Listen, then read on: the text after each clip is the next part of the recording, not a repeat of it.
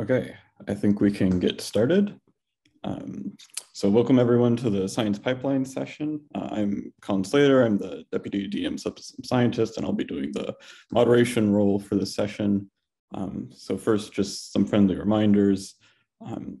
We all agreed to a set of principles for how we would conduct this meeting. So we should all remind ourselves to continue to abide by those principles in this session today. Next slide.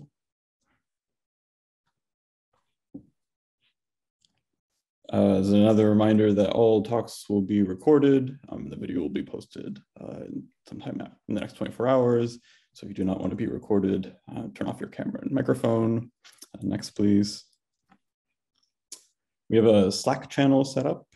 So we really encourage questions to go to Slack because that'll be a good way for us to continue the discussion after the end of the hour today. Feel free to ask questions at any time, but the main Q&A section will be really after the end of all the talks. I'll note that we have lots of pipelines experts online who are ready to give you all the details you could want about some of the algorithms we'll be talking about here. So we'll try to get as many questions answered as we can, but if we don't have time to get to your question, I assure you we will get you an answer via Slack or online, and so do not worry. So with that, I will hand it over to Yusra, who will dive in.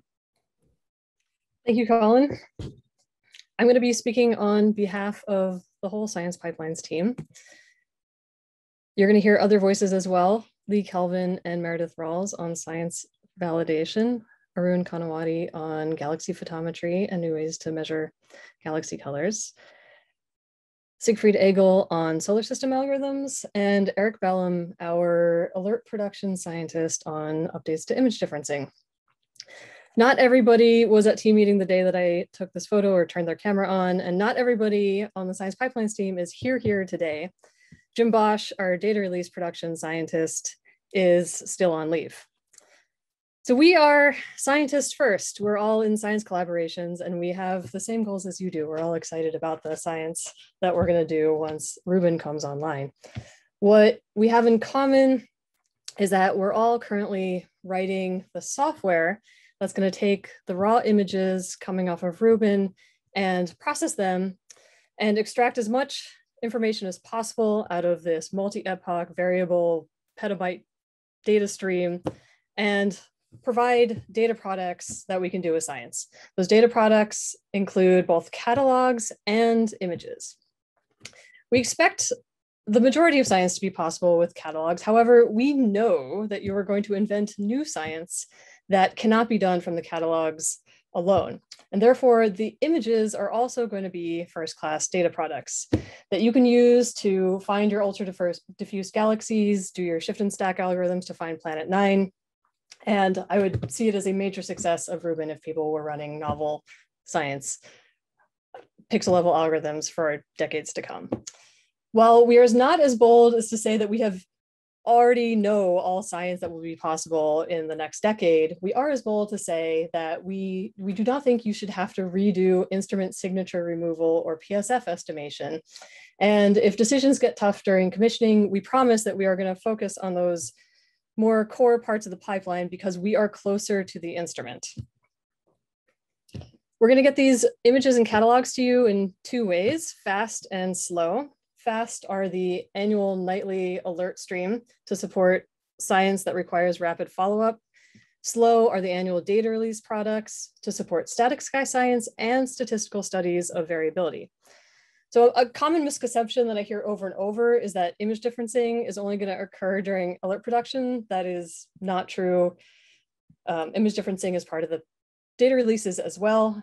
Force sources, where light curves are a data product of data release production, and we are going to provide those light curves to you in the force source table, which will be computed by taking the positions of detections in both image differencing and deep coads, and then force photometering those on both the difference images and single visit images, or the calyx for process visit images, as we call them.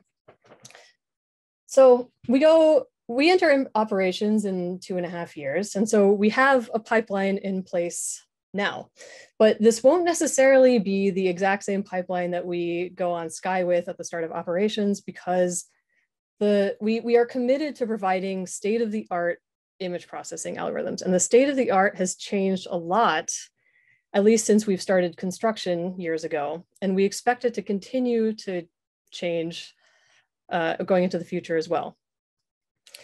And so not only do we expect to have a different pipeline in 2 years, but we also expect the pipelines to evolve through operations as well. The pipelines used to produce data release 5 will not necessarily be the same ones that we use to process data release 1. So if we don't have LSST CAM data now, how do we know that the pipelines are performing well? How do we validate the existing science pipelines? Well, we use precursor data from other cameras to analyze the pipeline performance. We use 3 wide field cameras, 1 simulated and 2 real. The simulations that we're focusing on are from DESC's Data Challenge 2, Run 2.2i. Simulated data is good because you have truth catalogs and the geometry is the same as LSST CAM. Simulations, what they don't have are all the gory artifacts that real data has, like satellite trails and scattered light from bright stars and bad amps. For that, we use real data. We focus on using DCAM and HSC. DCAM, and both these cameras have roughly 1/4 of the pixels that LSST will, are their wide field. And what DCAM is great for is it doesn't have a atmospheric dispersion corrector, just like LSST won't, which makes it excellent for testing how the pipelines respond to differential chromatic refraction. What HyperSuprime Cam offers us is it's really deep, and as deep as we expect from LSST. So one visit of HSC is approximately 2-year wide fast deep depth. This is a COAD that you're looking at made by Nate, which is approximately a 10-year wide fast deep depth of LSST. And you can see that at these depths, a lot of the assumptions and intuition that you may have developed for shallower surveys just doesn't hold at these depths. Another feature is that the Rubin science pipelines are the HyperSuprime Cam strategic survey program pipelines. That is, we are using the Rubin pipelines to produce those data releases, and this has been invaluable feedback for the team. So we process these data sets of 3 different sizes on 3 different cadences. I'll go through each of these in turn. We process hundreds of square degrees on an annual cadence. And this is great for testing all of data management and finding rare edge cases. If there's an issue that pops up in 1 out of every million images, then you need to process 1 million images before you find one of these that you can fix. We do this in the form of external data releases and internal reprocessing campaigns. So like I said, the Rubin science pipelines are used for the external HyperSuprime Cam data releases. 2 of those have been made so far. If you go to the PDR2 website I have linked here, it'll take you to a page with a ton of QA plots. One of the reasons why it's really necessary to test on hundreds of square degrees is that you can see spatial patterns that appear that would not be visible in smaller patches. So for example, if you pull up one of the plots on this website, it'll show you the mean declination offset of our astrometric solution compared to Gaia. And there's these little red patches that pop up where you can see that our measurement was just slightly north of what Gaia's positions are. And the reason for this is simple. This data set was processed in 2018 when we were tying our astrometry to pan stars. And Pan-STARRS shows this offset compared to Gaia. So since then, of course, we've added the Gaia reference catalogs to the science pipelines, and we now tie JointCal. JointCal is our relative global astrometric calibration algorithm. We now tie that to Gaia instead of Pan-STARRS. We have another data release coming out this fall. The main difference there is that it's going to include, we'll have used the forward global calibration method for photometric calibration. Beyond that, we are also releasing DP0.2 on desk DC2 IMSIM data. This is going to be run on generation 3 middleware and include the new difference imaging branch of the data release pipeline. This is on the fence of whether you can call it internal or external, because we don't have the resources to provide accounts for everybody, but we're going to slowly ramp up the number of accounts that we can support in the following years. For internal processing campaigns, these are useful for integrating all of data management, including the middleware. That's the software that runs the software. And we generally reprocess the public data releases from HSC the year after they come out. This is not for science, but just for internal validation. The next one of these we have planned is this winter. We will reprocess the PDR2 data set with Gen 3, the same pipeline that we're using for DP0.2. The reason that we're reusing PDR2 instead of reprocessing PDR3 is that when you compute metrics on data products, you can test one of two things. You can test the image quality, and you can also test the pipeline quality. To test the image quality, you hold your pipelines fixed and vary your images. To test your pipeline quality, you hold your images fixed and vary your pipeline. And that's what we're doing now. We want a direct apples to apples comparison with 2020.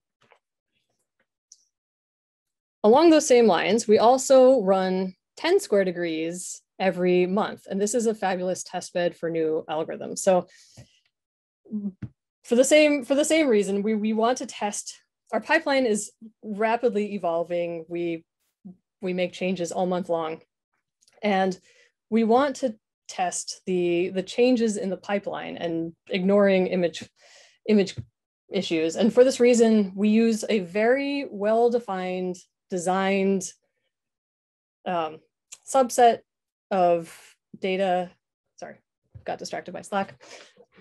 Of data that is familiar to us, and when we see changes to the metrics, we know that it's due to the pipeline and not image quality. So we have dashboards in Chronograph that compute metrics. We also have plots that get monitored every month as well, and we meet and discuss the changes that we see. So one example of this, one metric that we have on Chronograph are Lee's new sky objects. Yeah, you can see that there's, this is the standard deviation of the sky object flux. Sky objects are just extra rows that we insert in the database that are positions that are randomly placed on empty patches of sky. And so we can measure the mean and standard deviation of these to evaluate how our background subtraction is doing. So you can see right after we turned on Scarlet, there was this big dip in the sky objects. The standard deviation became unrealistically low.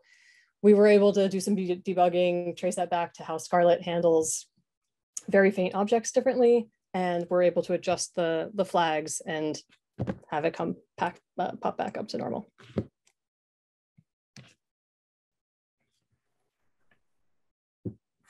Okay, thank you, Yusra, for all of the initial part of this. I'm going to briefly speak about some of the work that we do when we run the alert production pipeline, specifically to do on kind of these medium scale data sets. So as Yusra said, this helps us to kind of figure out how changes in our pipelines will affect the results that we get when we run everything through, like all the way from raw images all the way through to difference imaging and in making some kind of database of all of the sources at the end of it.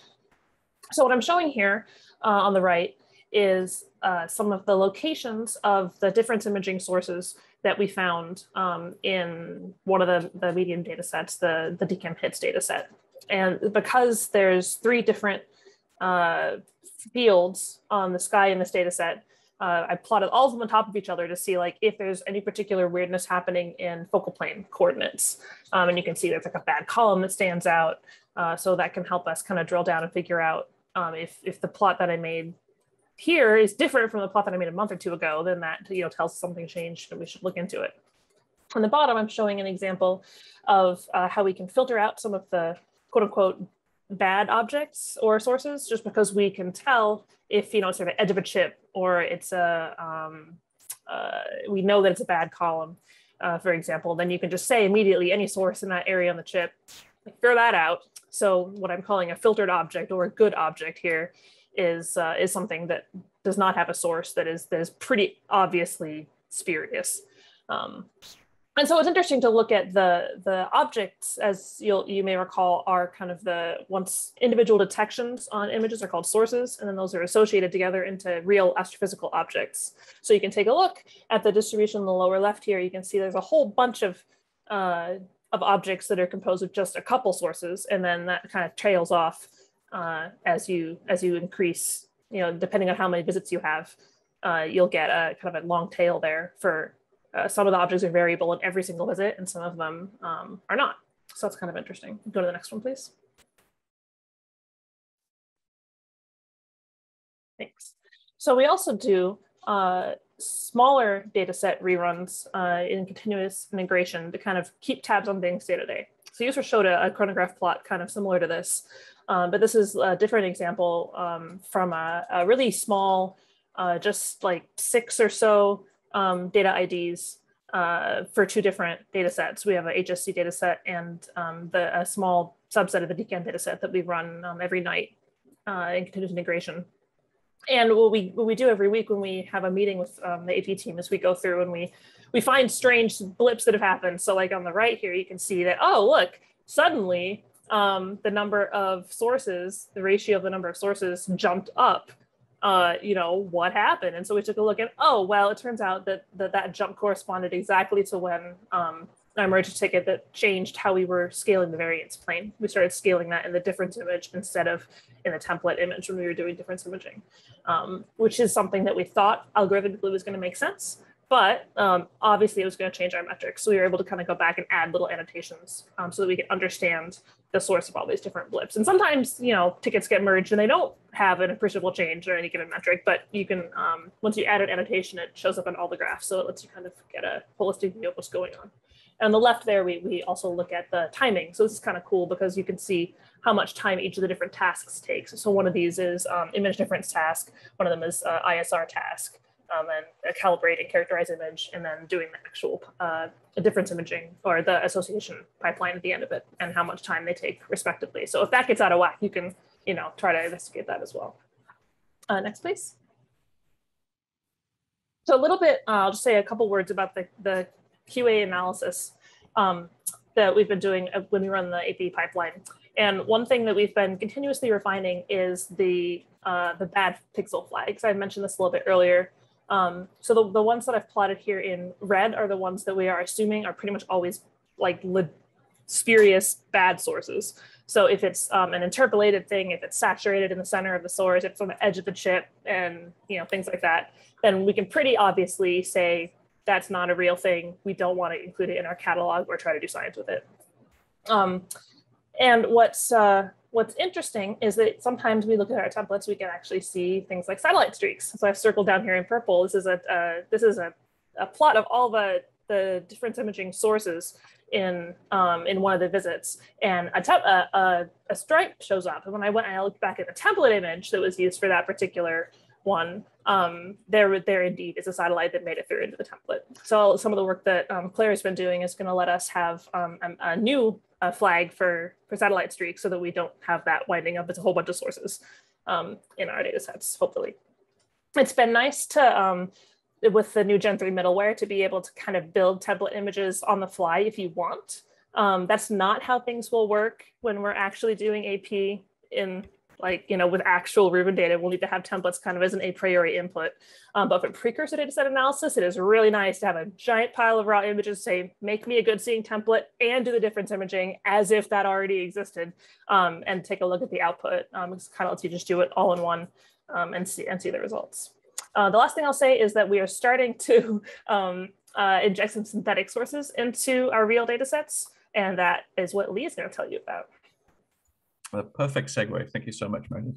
Hi, everybody. My name is Lee Kelvin. So another exciting thing we've been looking at more recently is injecting synthetic sources into our regularly processed data sets.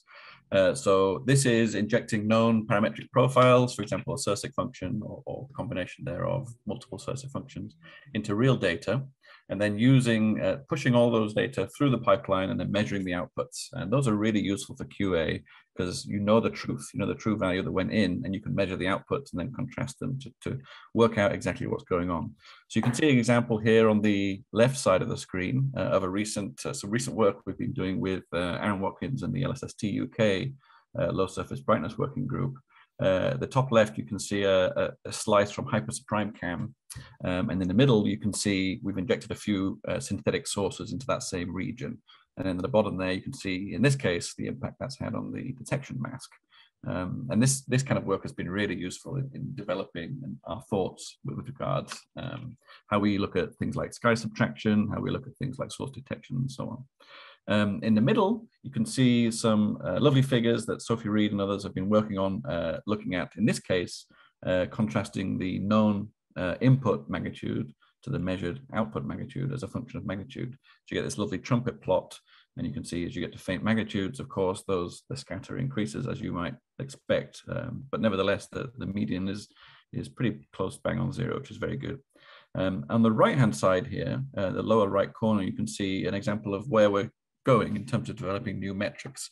So this figure shows the surface brightness at which the measured radial profile of these injected synthetic sources begins to deviate by more than 10% from the known input radial profile. So that's a really important number because it quantifies, it encodes a whole bunch of information, particularly with regards, for example, sky subtraction, as I mentioned. So developing metrics like this, we hope to add more of these in the future and begin tracking them to give a closer view on exactly how well we're performing in our pipelines. And I will just say we had a really successful synthetic source injection workshop a few months back, and as an output of that, we are now developing new SSI input data sets that we hope to begin regularly processing very soon. Thank you so much.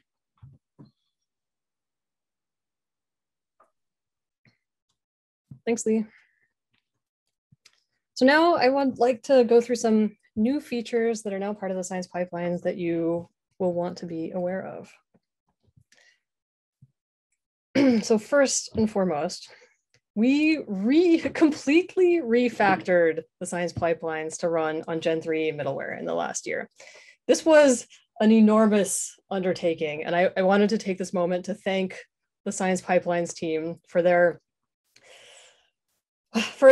perseverance in enduring many an empty quantum graph when I know writing shiny new algorithms is way more fun than refactoring. So thank you. It was worth it though, because Gen 3 middleware makes the pipelines more modular, reproducible, flexible. It makes things possible that were impossible with Gen 2.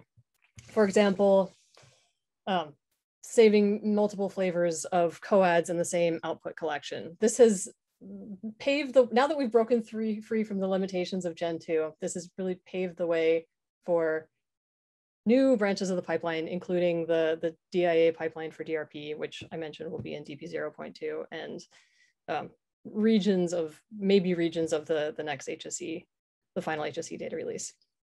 With the version 22 of the pipelines, Gen 2 is officially deprecated and is only going to be supported through New Year's. Please watch out on pipelines.lsst.io for information on Gen 3 tutorials and information on how to convert your existing data flows to Gen 3 in the future.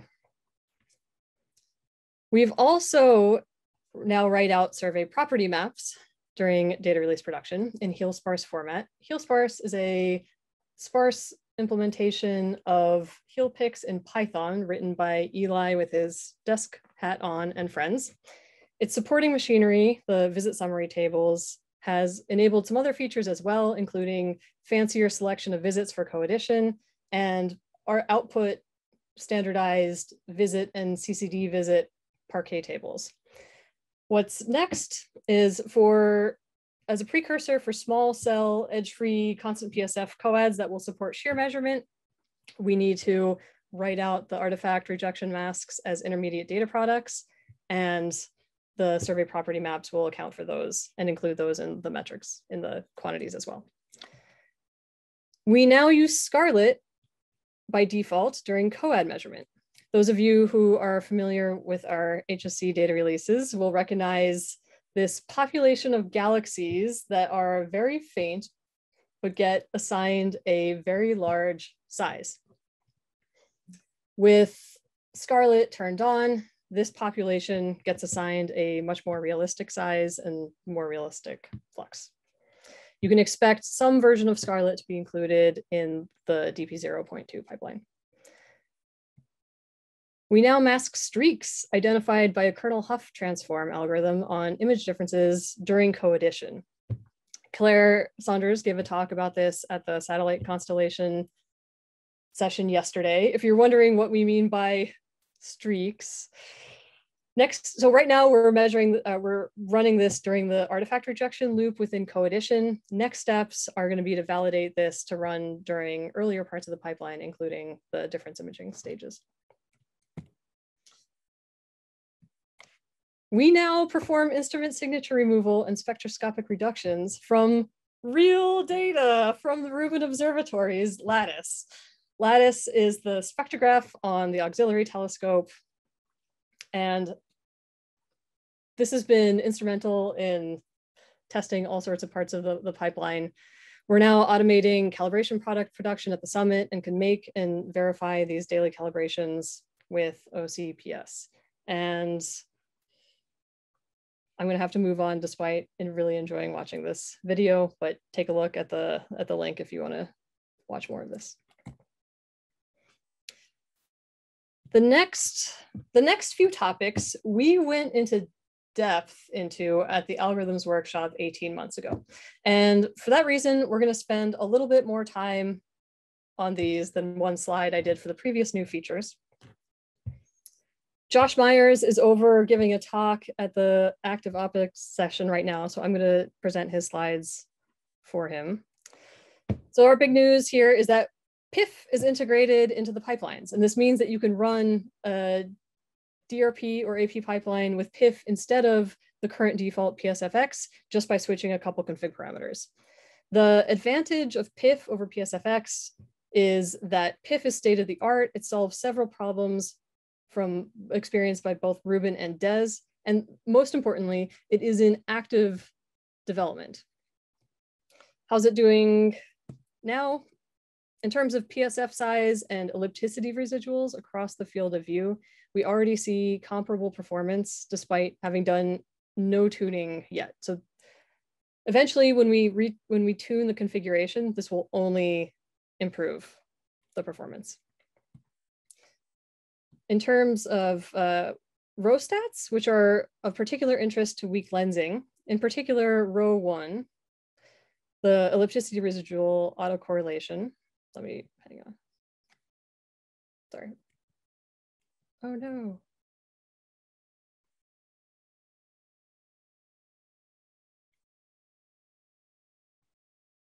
Okay, that is unfortunate because I wanted to blink between these. However, okay, so the story is that we see a slight improvement with PIF with respect to PSFX. And again, once we do the tuning of the configuration parameters, this will only improve. The advantage of having integrated a package that is in active development is that all the development is available to the pipelines. So Josh wanted me to highlight some concurrent activity on the full field of view PSF model from the DES side. So this is not work done by the science pipelines, but is work that is available to the science pipelines because of this integration work that Josh has done. Some recent developments here include characterizing the PSF size diffusion in tree rings and modeling mirror figure errors on the PSF. For more info, please see past presentations to the desk PSF working group.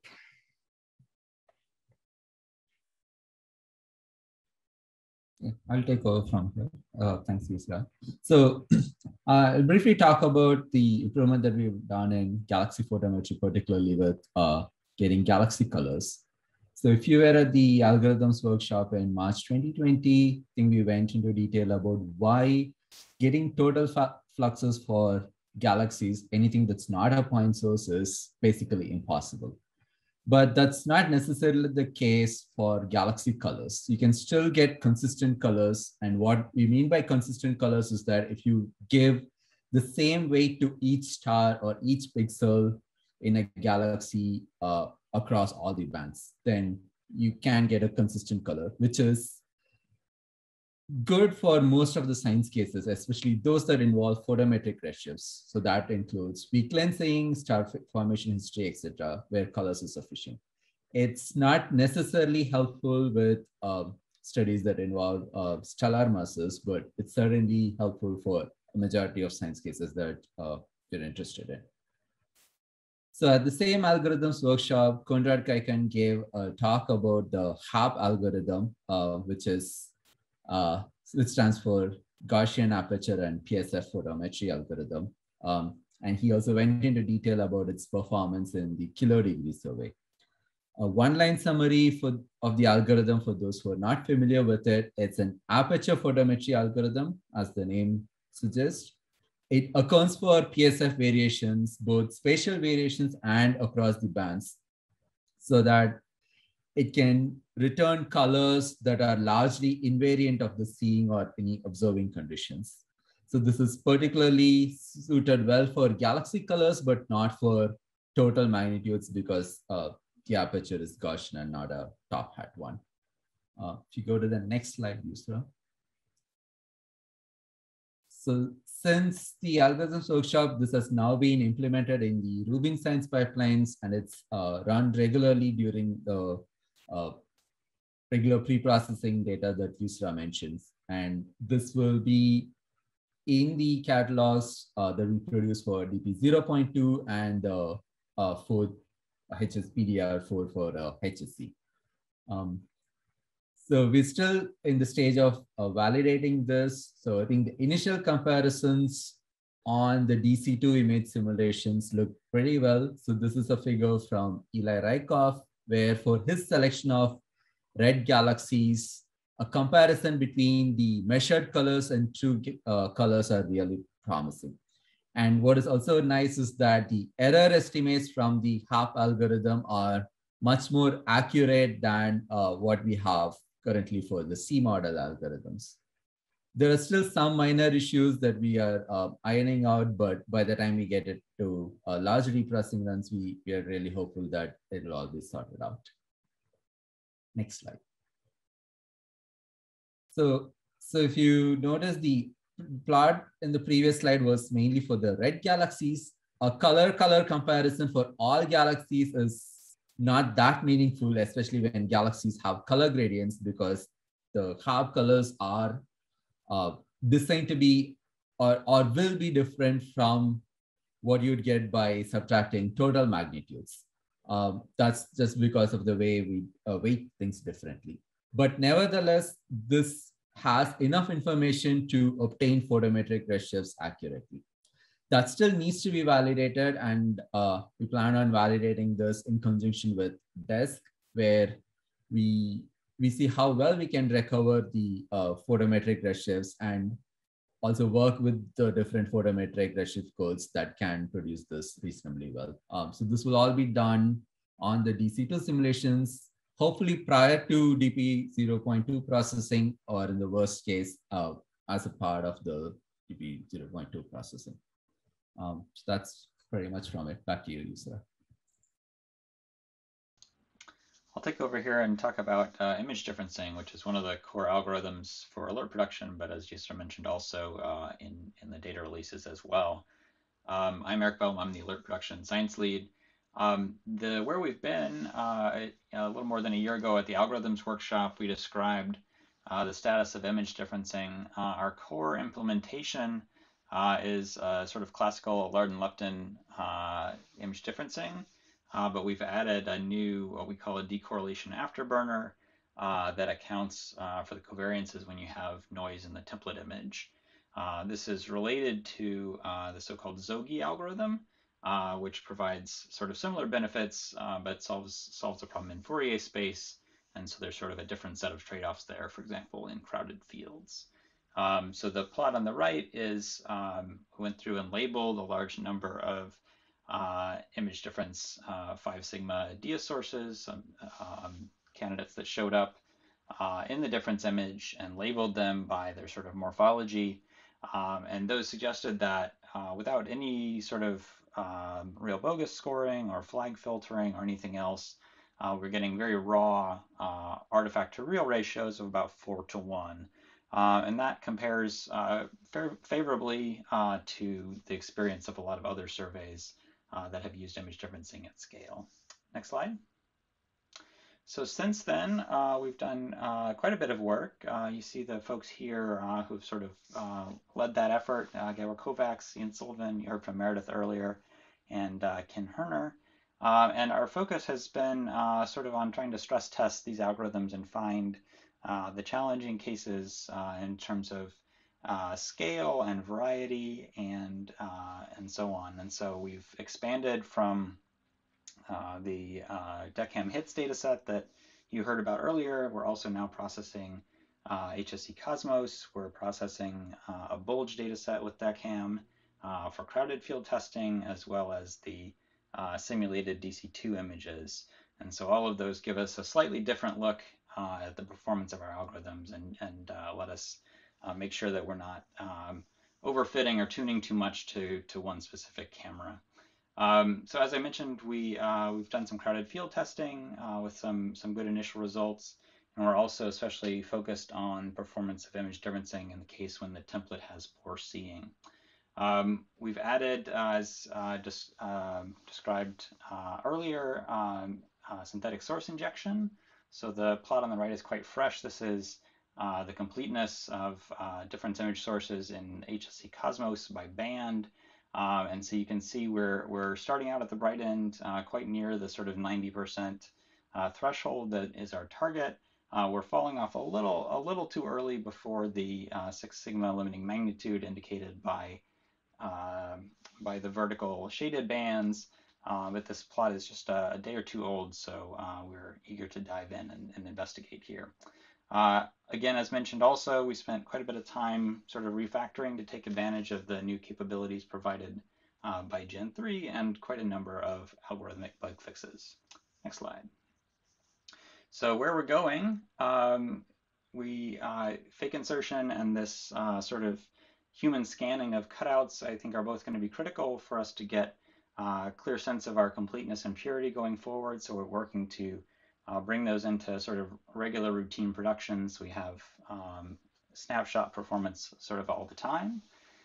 We have a new hire who's going to begin developing the real bogus infrastructure and classifier. And we're going to continue testing and refining the image differencing algorithm with a special focus on sort of the commissioning and early operations, early science period to make sure that AP is ready to generate good science as soon as we have those images. And so that speaks in particular to things like understanding how best to generate those incremental templates that we heard so much about earlier this week, as well as making sure we're prepared for the sort of wider range of seeing that we're going to have when we're sort of building templates from just a few images. And then the last piece that we're going to be spending a fair bit of time on is making sure that our science pipeline code is ready to integrate with the full real-time processing system, the production databases, alert distribution, and so on. Thanks. Thanks, Eric. My name is Siegfried Egger, and I have the pleasure of guiding you through our progress that we made with the solar system processing. So at this time last year, we had, in essence, all the kind of building blocks of the solar system processing pipeline as standalone components that were being tested. So in essence, we have three main components. One is what we call association. That's linking, or not really linking, but finding known solar system objects in the field of view. Then we have linking of solar system objects. This is, in essence, finding which observations belong to new objects. And submitting those to the Minor Planet Center is kind of the third block, because the Minor Planet Center kind of can forward most of the newly discovered objects to the folks who do follow-up, do nice orbit fitting, and we can extract orbits from them. So most of those things were in sort of an elementary complete form as a standalone. Moreover, what we planned to do this time last year was to have a simulated LSST dataset for solar system objects, because solar system was not part of DP0, and we just want to make sure that the solar system community doesn't lose a step compared to other solar system science collaborations. And on the right, you can see parts of the team that we had, Mario, Joachim, Nate, and I. And I would like to give a special shout out to our undergraduate researchers at the University of Washington, Sam Cornwall and Aidan Barris, who did really a lot of heavy lifting on the simulated data set. And if you're in need for a very talented graduate student, you know where to find them now. Next slide, please. That being said, we kind of went forward and tried to implement, or in essence implemented, some of the pipelines into pipeline task. So the solar system object association pipeline, for instance, we are just getting ready to run this as pipeline tasks. And I'd like to also give a shout out to Chris Morrison, who is really super helpful in this process. It's not quite done yet, but we are on a very good way of getting this done. There need to be some sort of final design decisions that we need to make in a couple of next months, where all this stuff is going to run, and whether or not we need online access for some of the parts of this process. As far as solar system linking goes, we have a beautiful algorithm that takes advantage of both the latest developments in solar system science linking, plus what LSST is doing anyway, namely taking these pairs of observations per night over a couple of nights. And this is working beautifully on simulated data sets. So now what we need to do is to make sure that we are stress testing this properly with weird outlying comets or binary asteroids or things like that, just to make sure that everything works fine. One nice thing is that HelioLink is now capable of ingesting trail source data as well.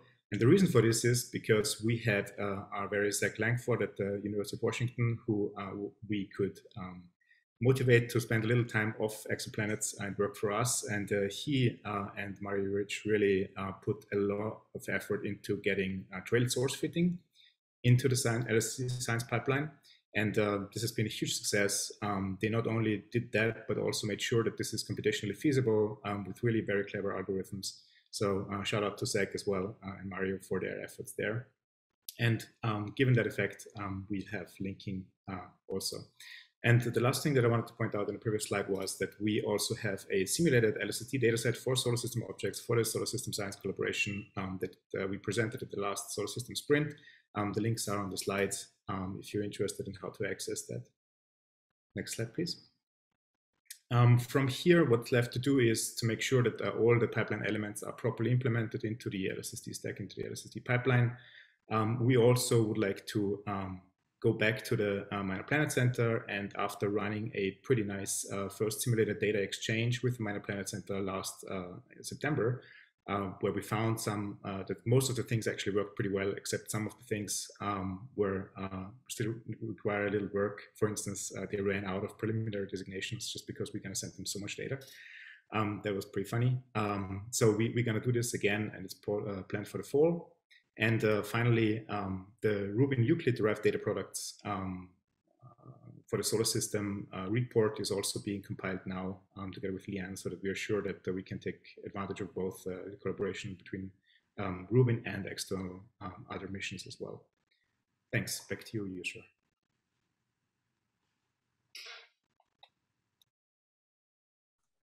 Thank you, Siegfried. Okay.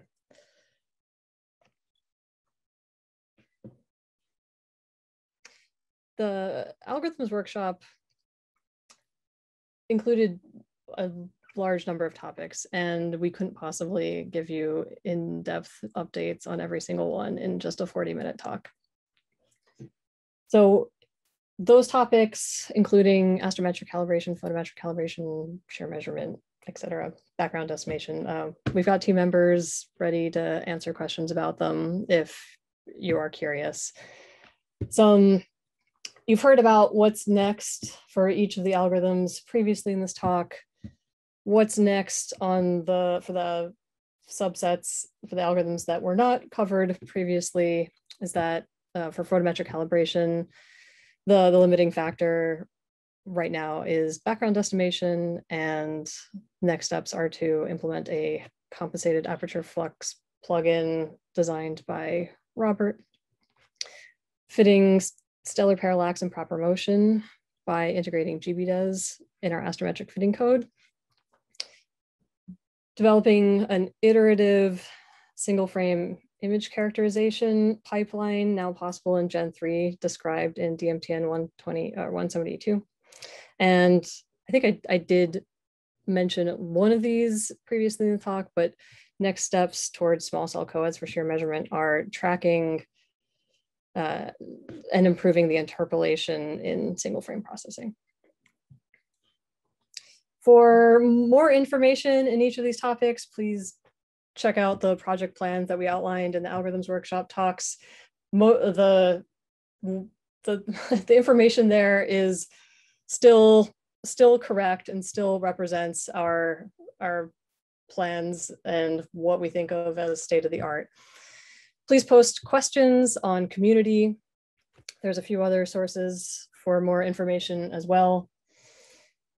While the what we have to build over the next few years is largely set, the how depends on state of the art, what the state of the art is, and we are very, we're very open to feedback from you. So please send us your metrics and feedback on the data products that we've released in the previous data releases. And yeah, and finally, I'd like to thank the whole Science Pipelines team again for all the hard work and results that I showed earlier in this talk. I know this was a wild year, but we somehow managed to get a lot done. So thank you.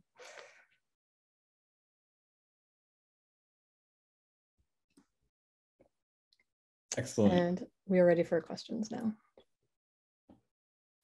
Thanks, Yusra, and everyone who presented and everyone who did all the work behind all this. We already have a few questions in Slack, but we have time for many more. I think we have a good amount of time left. So I noticed there was a handful of questions about synthetic source injection. So maybe Lee could summarize the question and the answer to a few of these all together. Yeah, absolutely. So there's been some great Q&A going on Slack. So just stepping through. So we had a great question from Sahud about at what kind of recovery rates are we getting with our synthetic sources? That's a really great question. So Sophie Reed actually replied with a link to one of the plots that she's been generating, which looks at this. So I encourage everyone to go and look at that plot. So we're recovering about 50% of sources down to about 24.3 magnitude in the I band. But this number obviously is in flux. We haven't finalized our ultimate synthetic source injection catalogs as yet. So these are things we will continue to evolve as we go ahead. But nevertheless, we have a whole bunch of plots like that, which we can provide for people to look at if they're interested.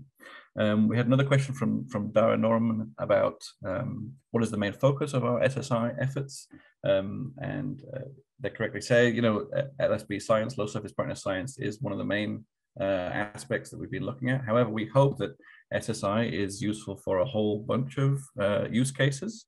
I also mentioned things like sky estimation, background estimation, or source detection, deblending, things like that. So there's a whole bunch of things that we hope to be able to look at, and we encourage others to use these outputs to look at for their own use cases as well. And then finally, there was some discussion about where the code lives. And the link is on Slack from Mario there. It's the insert fakes package. And if you need assistance on that, Sophie Reed's written a community post on how to interact with that code base. And there is some discussion about how that code base will evolve in the future. We have some plans for it in terms of spinning it off into its own repo and perhaps merging in tools from other repos as well. So there'll be some discussion ongoing about that in the future.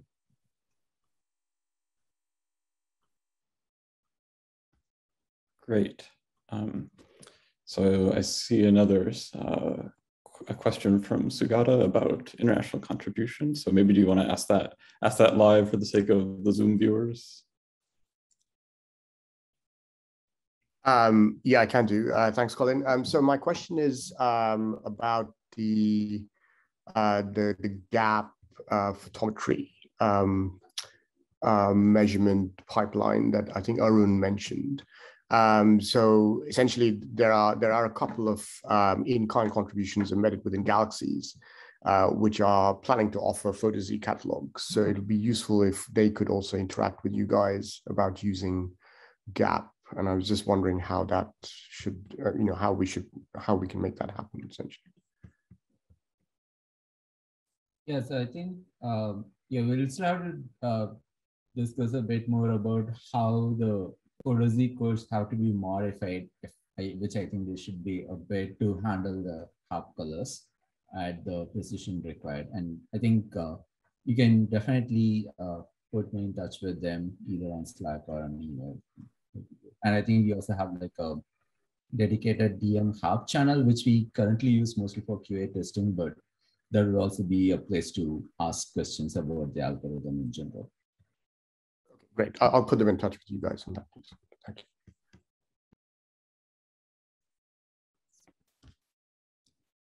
So there was a few more questions about Eric's discussion of real to fake ratio. So maybe Eric, if you want to summarize those again for anybody viewing the video after the fact. Sure. So there were just a couple of questions of whether the 4:1 artifact to real ratio is before or after flag filtering, and that was before flag filtering for the purposes using decam hits. Some flag filtering, just very coarse, takes that down to about 3:1 as of a year ago. And then we were chatting a little bit again about how that compares on HSC, and I think we should know very soon. I have the numbers, I just didn't get them pulled together in time. I think the raw ratios for HSC out of the box look a little higher, but they seem to be pretty characteristic, and I expect flags will pick up a greater proportion of them.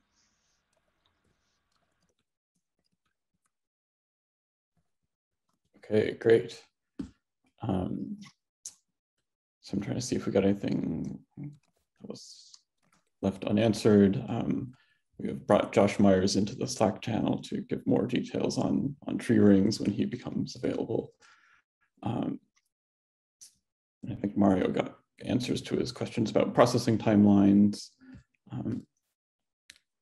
So is there anything else people want to ask questions about? I think we still have a few minutes.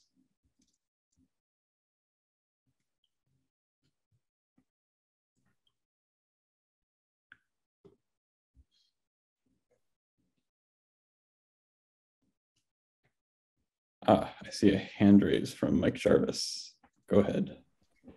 Since no one's asking, I'll ask something. So PIF was integrated, and obviously that's close to my heart. But I was curious, are there any other PSF estimation software packages that are planning to be integrated at some point? You know, the GAP, however you pronounce that, or any others?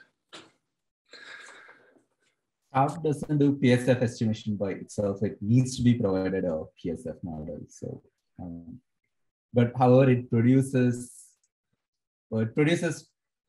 individual footprints with Gaussianized PSFs, which can be used for any other measurements if needed, but doesn't provide it doesn't persist or provide an entire image with homogeneous PSF. if that was interesting to anybody.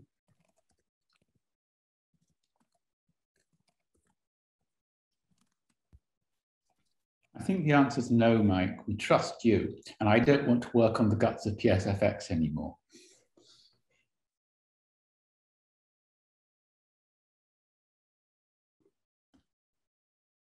Okay, last call for questions then.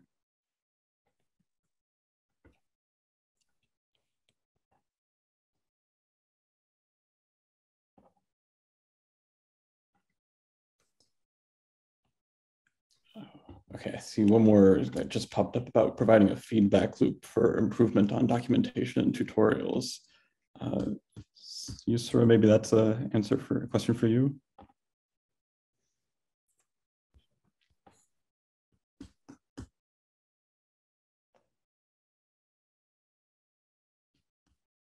Yeah, okay, so there are so there's a lot of documentation and tutorials that are written by different folks, and Science Pipelines folks write some of them, and the new pre-ops community engagement team is collecting some others that will provide tutorials for the data preview 0. So I guess my question is, it depends on which tutorials that you're talking about. I'm guessing you're talking about notebooks, but yes, if they're on GitHub, we welcome pull requests to keep those up to date. For documentation in pipelines.lsst.io, well, we know that it leaves a lot to be desired, and